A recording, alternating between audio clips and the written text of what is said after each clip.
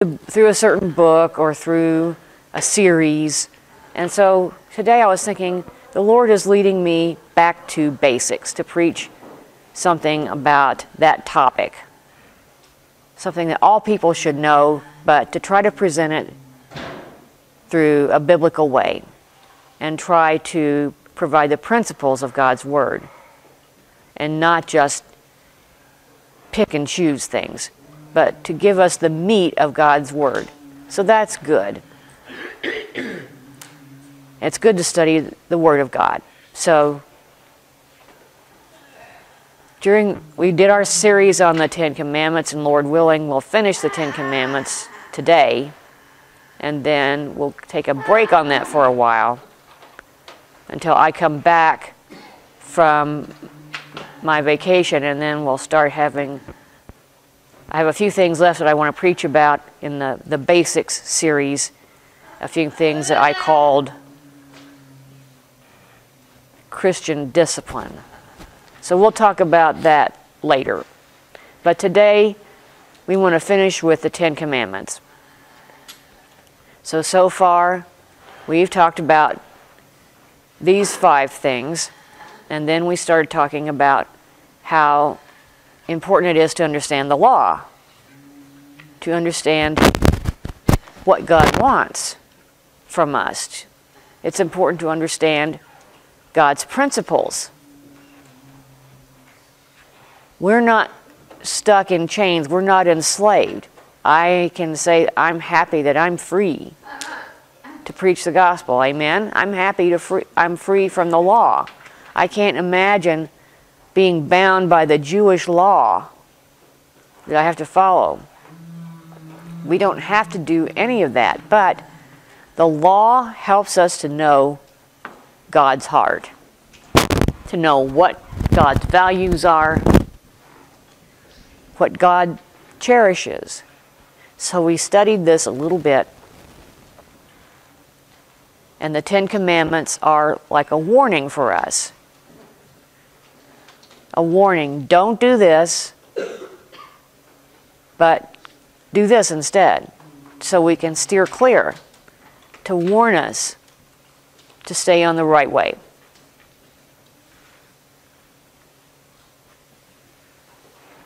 So far we've talked about 7. Who knows the 7 that we've talked about so far? Have you memorized them?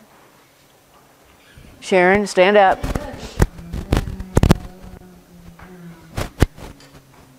There's only one God. Don't worship idols. 3rd, don't take God's name in vain. 4th, rest on the Sabbath day. 5, honor thy father and mother.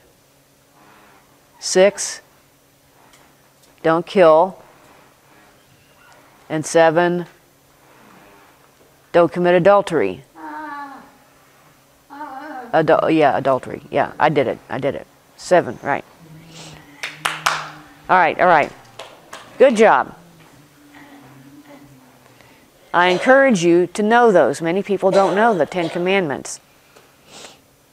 And if you ask them, what are the 10 Commandments? Don't kill. Don't steal. Well, you should know that, okay? You should know that, and I encourage you to memorize them and try to use the hand shapes to help you and remember the numbers so you can keep those in mind. Sharon used those to remember that. So now we can keep going. Number 8. Today we're going to talk about the last 3. So we're going to go forward and keep going. Remember, where are the 10 Commandments found? Where are they from? No. From God. They came from God. The 10 Commandments were not from Moses. They were from God. God gave them to Moses, and Moses gave them to the people of Israel. That's an important difference. They're not Moses' commandments. They're God's commandments. So we find them in 2 places, Exodus and Deuteronomy. chapter 5. And we know who gave them, because in both places it says, I am the Lord thy God, who hath brought thee out of the land of Egypt, out of the house of bondage.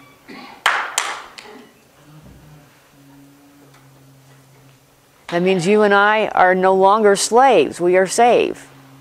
I believe that, and I encourage you to understand the Ten Commandments, to understand God's heart, that He wants us to know His heart and follow His way.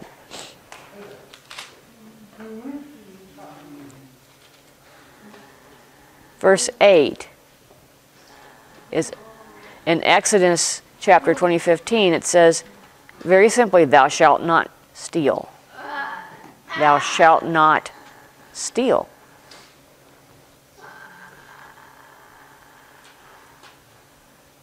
Deuteronomy chapter 5:19 says the same thing. Neither shalt thou steal. So, you steal. Number 8, I'm going to sign, how do I sign an 8? Picking up things that don't belong to you.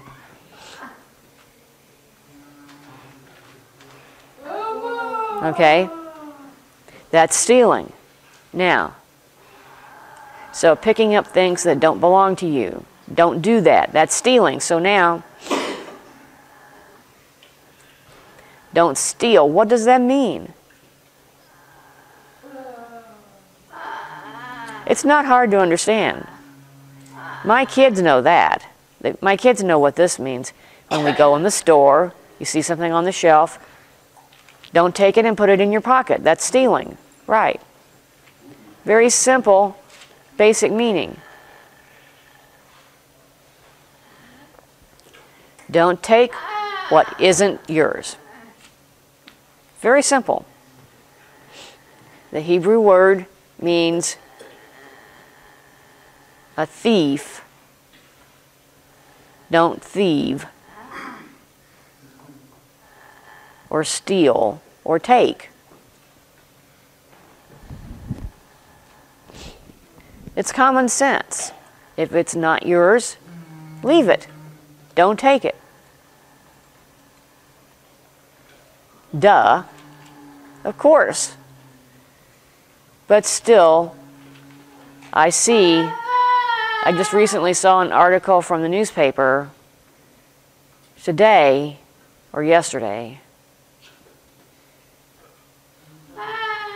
The Jacksonville Jaguars, you know, the football team, the Jaguars, they have one person on the staff who stole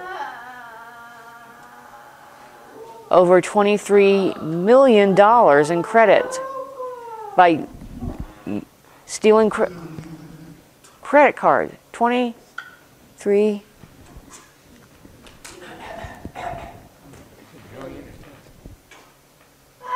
million with an M, $1 million with a credit card. Not a small number, not thousand, million.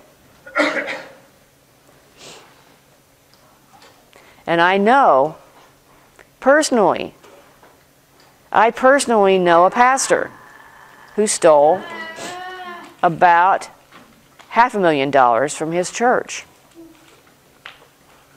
Why do they steal? They want to look good. They want to look nice. They want to buy nice clothes so people will be impressed. And it came to almost $600,000, and he's in jail. He was caught and put in jail for a while, and then he got out and he's working to pay it back. He lost his wife. His wife left him. He's divorced.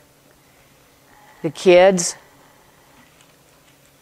have forgiven him, but his wife won't, because he used his wife's name on lots of papers. He faked her signature. And he's a pastor.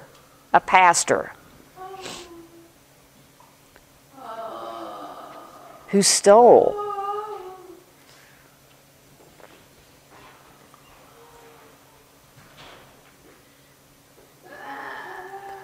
So remember this commandment. Don't take things that aren't yours.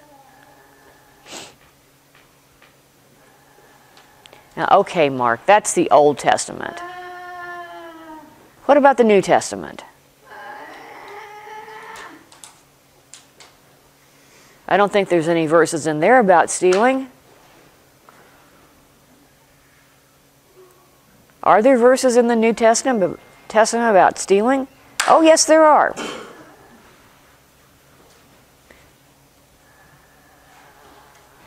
Paul is writing, and it seems that to Paul that stealing is what is the opposite of stealing?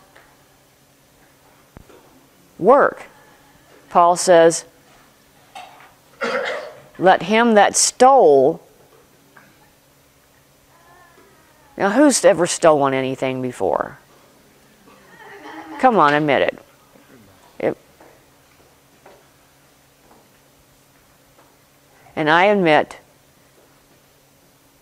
that I have stolen from Publix grocery store. And I was a Christian. I went to church. I was a leader in the youth group. But I stole food. I stole several things. I would go out and just put it in my pocket and go out. And the manager caught me and almost fired me. Almost fired me. He sat down and talked to me, and he said, if I ever catch you doing that again, that's it. You're going to get fired and get arrested.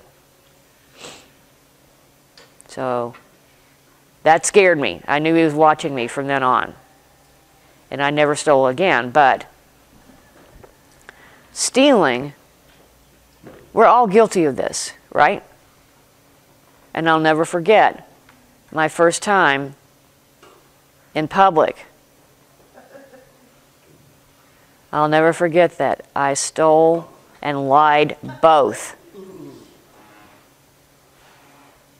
In church, I was sitting there and hearing church, and they passed out cookies, Oreos. Now, when I was growing up, we never had Oreos at home. We had some other brand of cookies, but they weren't Oreo brand. So, oh boy, Oreos, that's the best. So, I went up to get my cookie, came back and ate it in secret, and got back in line. And I showed up and held my hand out for a cookie, and they said, I already gave you one. No, you haven't. Yes, I did. I gave you one. No, cross my heart. You didn't give me one. Come with me. So we went to the bathroom, and it's like it's not like they were going to go to the bathroom, and I don't want to leave that kind of impression, but we went in the bathroom, and she held and she said, I can see your teeth are black. Come with me, I'm going to go talk to your father. Oh, no. Well, my father was the music leader in the church. At that time, this was the invitation time.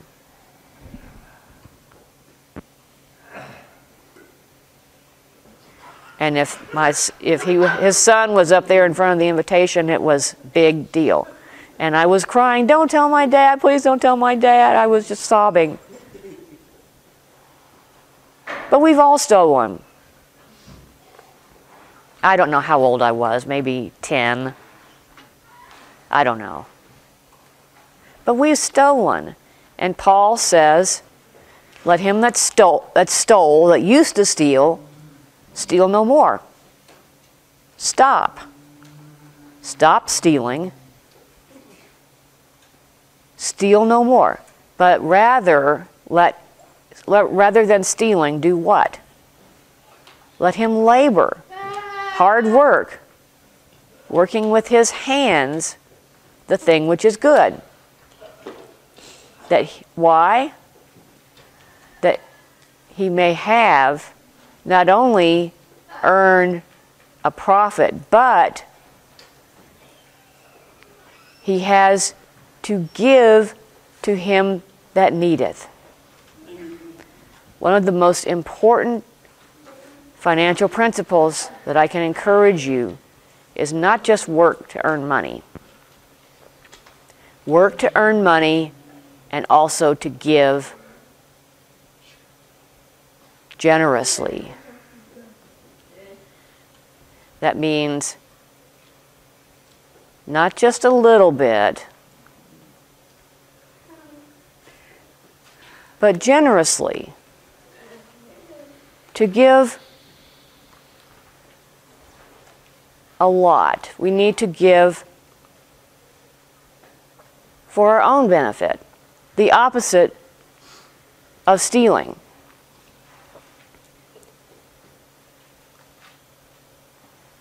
As a church, we need to be generous. We don't want to be selfish. We don't want to be misers. So which are you? Are you a giver or a taker? Oh, of course, here in church we're giving. Of course we are. But what about in the background? I encourage you, don't be selfish. Don't be a taker. Now, I admit I struggle with this. I grew up without a lot of money. And I saw money as something to hang on to. And I didn't want to give it away. But it's all right. It's wise. We need to give wisely, of course. Don't become so stingy and selfish that you neglect people in need. But I encourage you to be a giver instead of a taker. So that's number 8. What is it? Don't steal. Don't steal. Don't pick up things that aren't yours. Do you understand that now? That's stealing.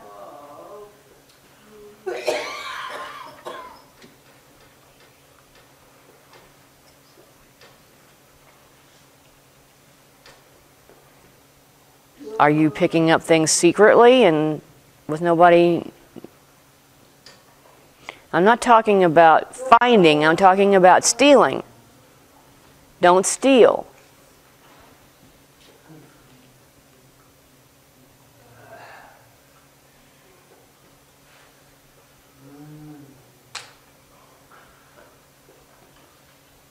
If you see somebody drop something and you take it without letting them know, that's stealing. But if you find it and nobody's around, you could give it to the church, you could give it to the lost and found. If you know a place, for example, in my family recently, I went to a place with Christmas lights, and we went to there's a big Christmas tree, and they have a place where you can take pictures. And somebody had left something, and I put it in the lost and found, and I let them know, this was left there, I don't want anybody else to steal it, so better to take it to the lost and found. I don't know whether people ever came back for it. If I lost something, I would want somebody to put it in lost and found so I could go back and look for it. I hope it's there in the lost and found. And if it's not there, I'm disappointed, So we should not steal. Don't pick up things that aren't yours. Number 9. Verse 9.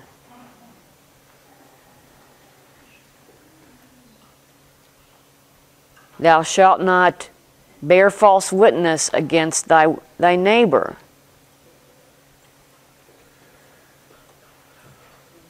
So I'm going to spell neighbor for now. We'll talk about what the word means later. Deuteronomy 5:20. Neither shalt thou bear false witness against thy neighbor. Okay. So how would you sign this?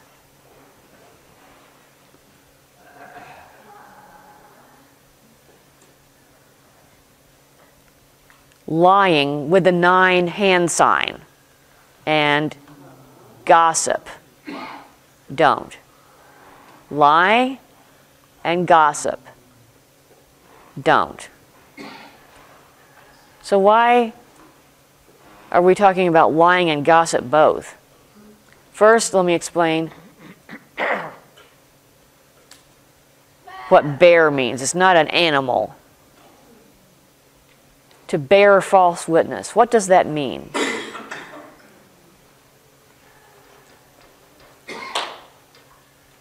It seems to be a court situation. The ancient Jews didn't have a court system like we have. They went through the tabernacle or through the Levites.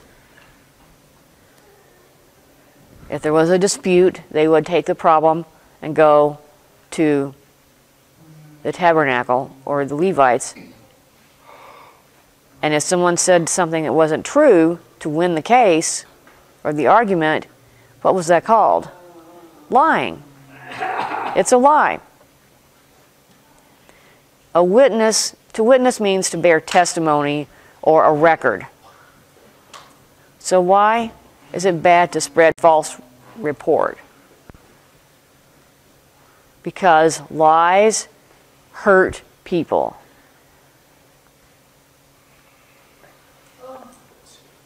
Oh, it's just a little white lie. It won't hurt anything. Be careful. There's no such thing as a white lie. There's white chocolate. There's no such thing as a white lie. Only dark lies. Like dark chocolate. No. All lies are sin. Now, they are different, and I explain to my kids there's a difference between surprise and lies. For example, if I keep something quiet because I want to surprise someone, that's all right.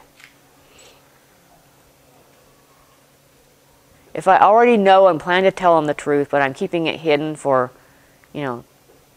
3 months or so, and I have to keep it a secret, that's different. But when we talk about lying, we mean to hurt other people. So what about the New Testament? Are there verses about lying in the New Testament? Let's see. Oh, look. Ephesians. Again. We just talked about Ephesians chapter 4. Now here we are again. And ye that put on the new man, which after God is created in righteousness and in true holiness, put away what? It says, putting away what? Lying. Speak every man truth with his neighbor. For we are members one of another. Now, notice that I'm spelling neighbor, not signing it as neighbor. The word doesn't really mean someone who lives next to you. It means someone who is close to you. An associate,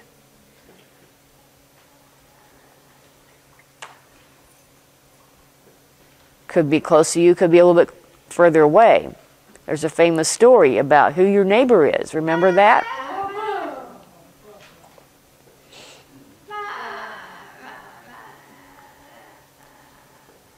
The Samaritan.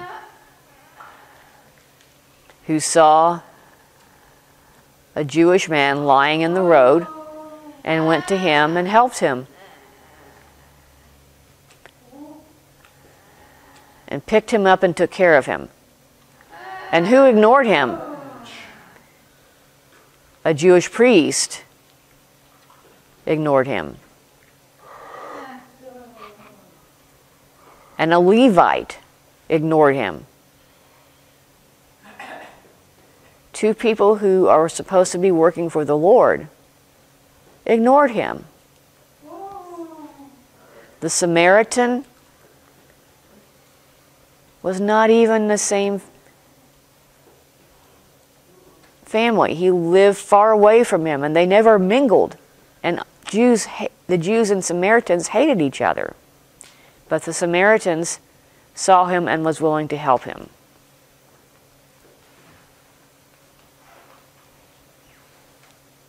And we should do the same. And not lie. But instead, we should stop lying. Right? Anybody ever lied before?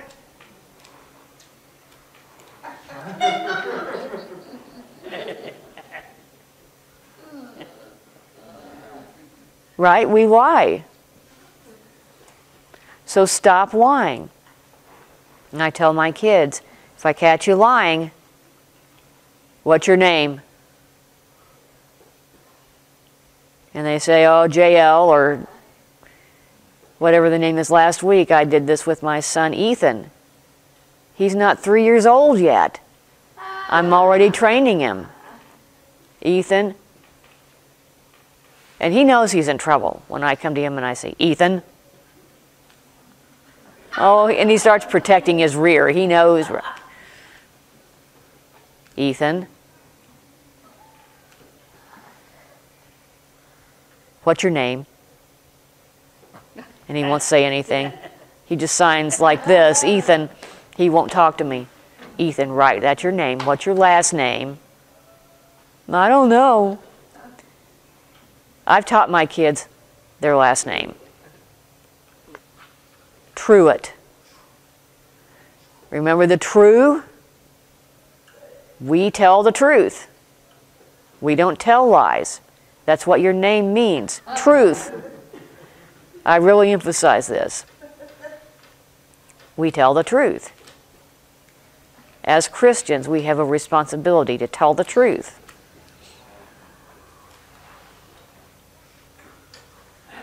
So gossip is another way that we bear false witness or lie. Oh, Mark, no, I only share what's true. If I hear, first I check it out and make sure that it's true. And if it's true, then I start spreading it. It's all right to gossip if it's true.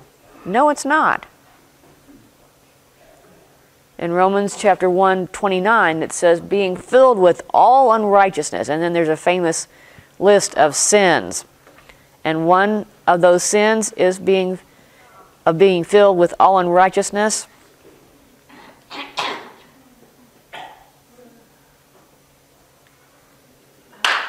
Along with fornication, wickedness, covetousness, maliciousness, being full of envy, murder, debate, deceit, malignity, and then whisperers.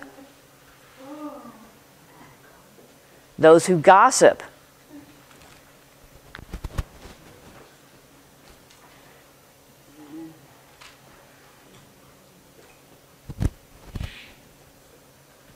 I'm just sharing. I'm not gossiping. I'm just sharing.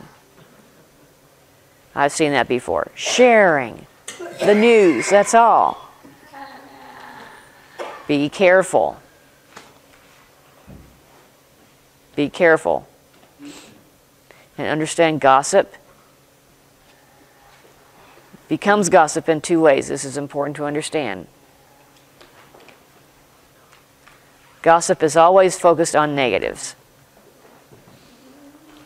I've never heard people say, hey, did you see Bill yesterday? Did you see his shoes? They are so cute. Shh. Just keep it between the two of us. His shoes are so precious. I like his shoes. Don't tell him. Don't tell him, okay? I've never seen that before. Never seen that before. Gossip is always negative. Now, Bill's shoes are ugly. Why did he show up in church with those kind of shoes? I'm kidding, I'm kidding. I'm not even looking at your shoes. I don't even know what kind of shoes you have on. Christine's shoes. No, I'm just kidding. So, gossip is always focused on negative. Always. Did you see that person? Wow. They are so ugly, or so dumb, or so terrible. It's a way of judging people. We judge people because it makes us feel better. We put other people down to build ourselves up, or to become more popular, gain more popularity, and pride, for sure. Gossip is always focused on the negative, and the goal of gossip is what? For other people to look down on that person. That's always the goal of gossip.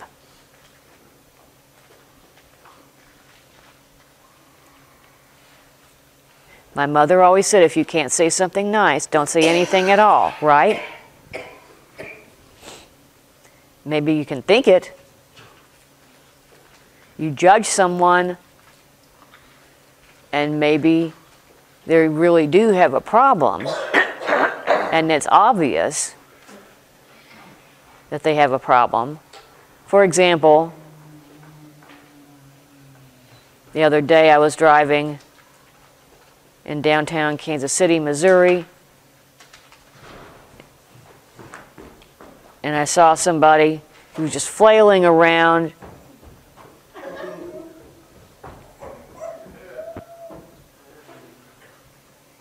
completely out of it. He had a problem, right? Whether it was mental health or drugs, something was wrong. There was something not right about them. And I could have said, look at that, what an idiot, and laughed and made fun of them. I could have. And that's negative. That is gossip. That is a bad report. Why am I mocking them? What does it benefit me? Instead, I should say, see, that's the result of sin. That's fine. That's fine. Call it what it is. But don't mock them and laugh at them.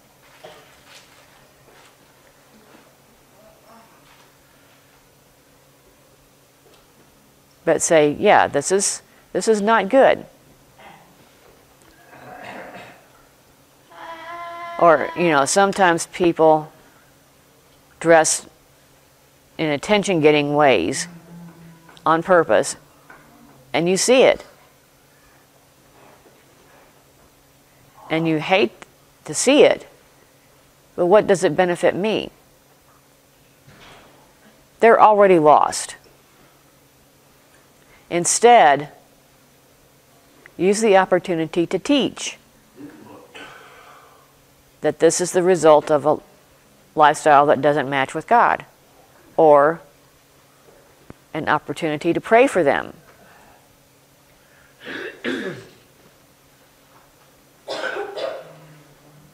Instead of showing hatred and belittling them. The point is not to belittle them, but to use the word to teach. But to look down on someone, that's not the point.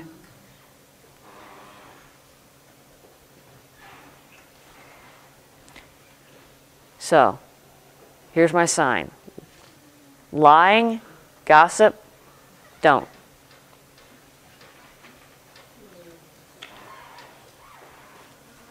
Lying and gossip, don't. Okay?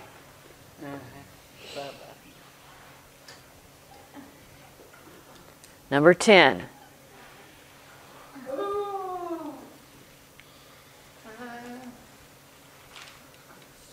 Exodus.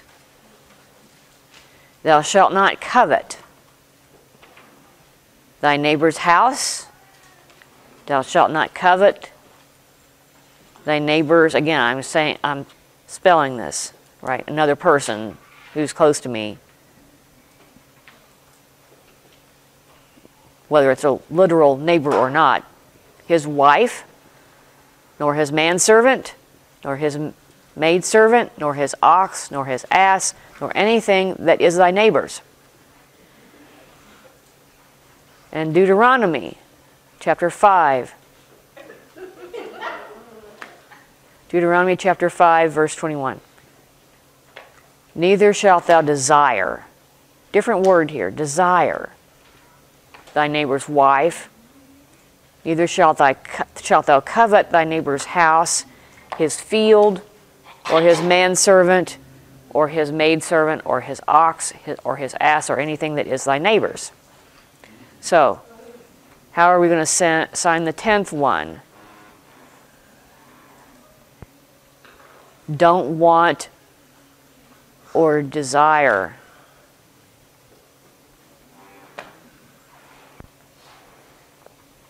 Okay, with the 5-hand shape. To want or to desire. So what does covet mean? What does the word covet mean? We see this word often. What does the word actually mean? And it's interesting, there are 2 words in Hebrew that are used in this passage, these 2 different passages. There's a little bit of difference between them. First is to desire or lust for.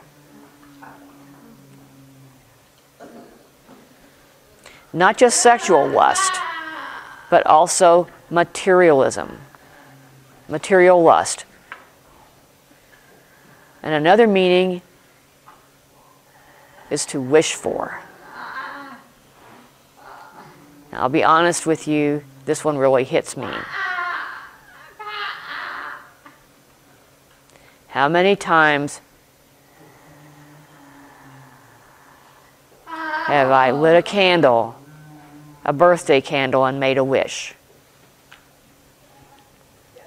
And I started thinking, why am I doing that? Now be patient with me. It goes a little bit deeper than that. Be patient with me. Why? When I close my eyes and say, I wish for this. Why do I do that? Why?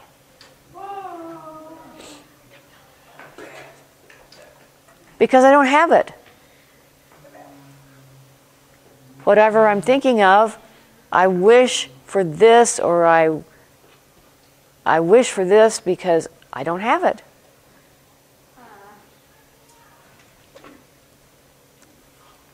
Oof.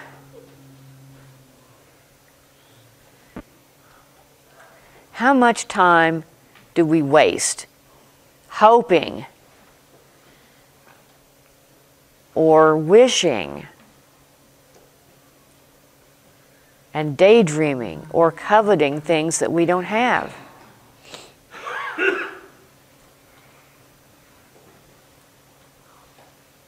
How much is enough? We know what the Old Testament says. Don't covet. Okay. Let's be more specific. I need more specifics. No, you don't want more specifics. Do you really want? Okay, fine. I'll give them to you. You might be mad at me. 1 Timothy chapter 6. But godliness, being like God, with contentment is great gain. For we brought nothing into this world, and it is certain we can carry nothing out. And having food and raiment, let us therewith be content.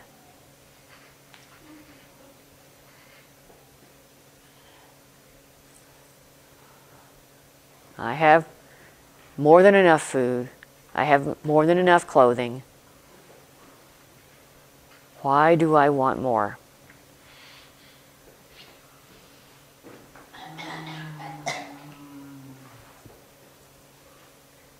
But they that will be rich fall into temptation and a snare, and into many foolish and hurtful lusts, which drown men in destruction and perdition. For the love of money is the root of all evil, which while some coveted after, they have erred from the faith, and pierced themselves through with many sorrows.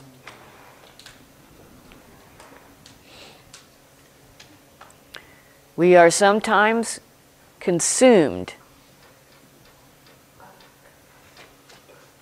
by stuff and materialism.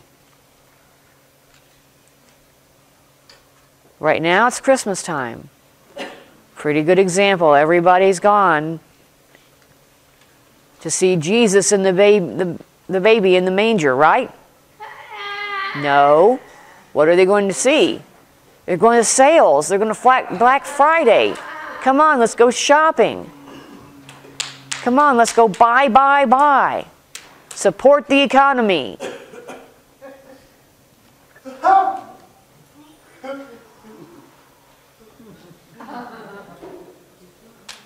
I encourage my kids, when we go through the store, if you see something you want, look at me and ask me.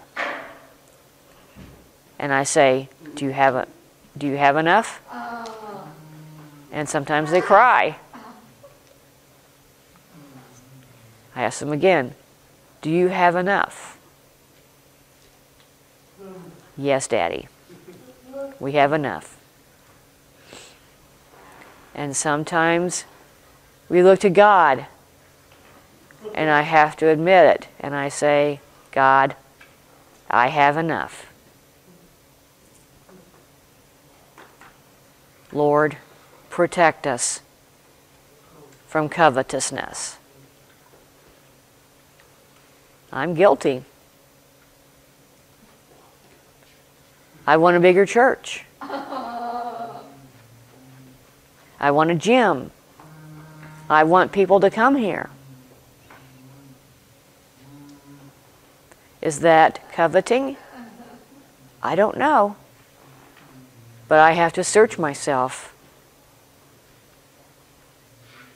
and check on myself. And you say, oh, it's fine. But so, I still feel guilty. So I think, and it's not bad to dream, to have a vision and a plan and a goal. That's not bad, to have a goal. But just be careful that we don't become so distracted by our own goals. Keep our eyes on Jesus and trust in Him. He will accomplish what He will accomplish, and be careful. You know, we can't have a ministry without this and this and this. Be careful. Be careful. So, that's number 10, right? Don't want or covet. So that wraps up the 10 Commandments.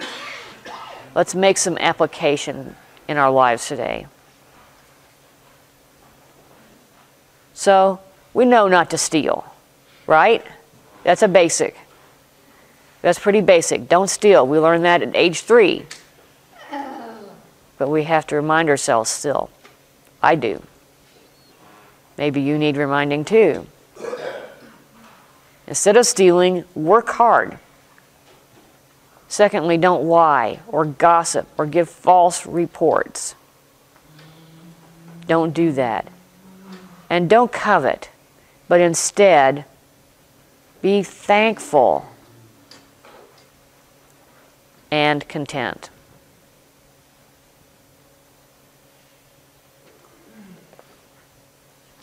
This is an opinion. This is God's word. Don't covet. Be content. Accept what you have and thank God for what you have. It's clear. When was the last time you said thank you to God for what you have? Even if you don't have what you want, still be thankful to God. Thank the Lord. Thank you.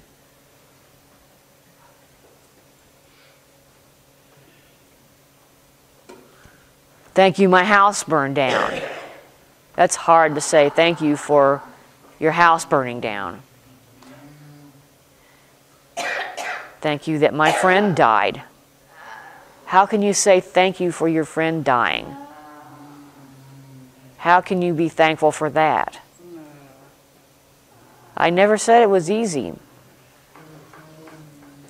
But I challenge you to know God's heart, to know His principles.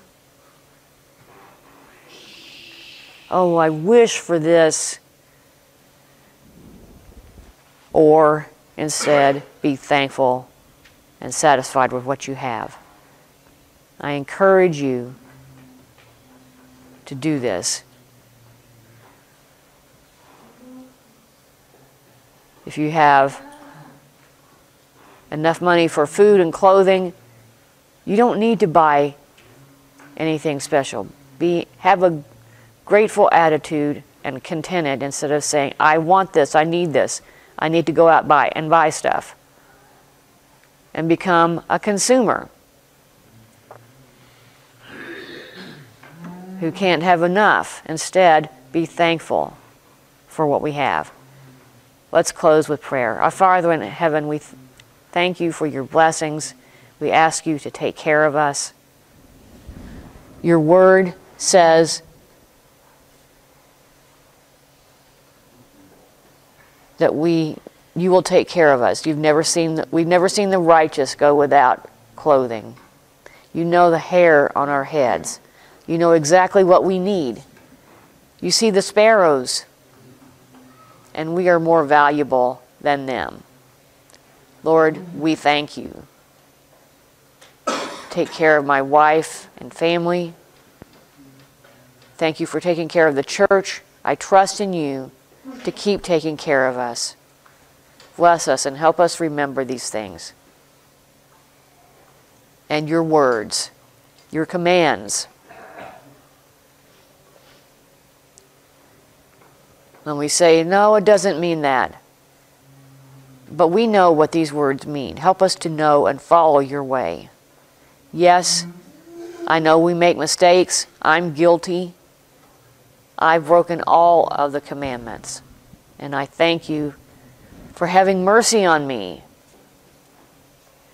for having grace. When you sin, sin no more. Start again.